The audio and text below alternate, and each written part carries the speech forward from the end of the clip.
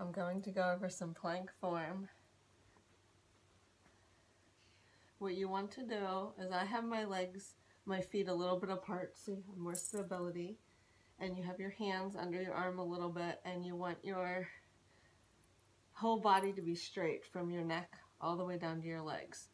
So you don't want to do this, you don't want to do that. And you also want to have your neck straight.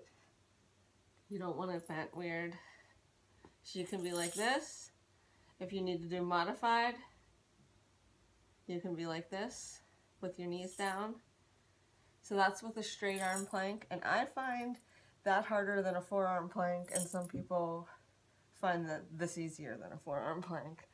But a forearm plank, you're just the same way, but you're on your elbows and your whole arms down, and you want your body to be straight. So from the front,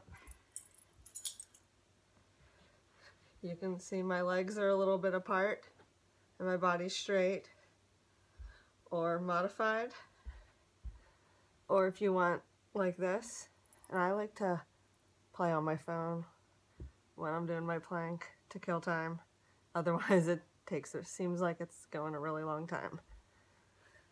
So I look forward to all your planks, videos or pictures or saying that you completed everything this week, and let's hope we get better by the end of the week.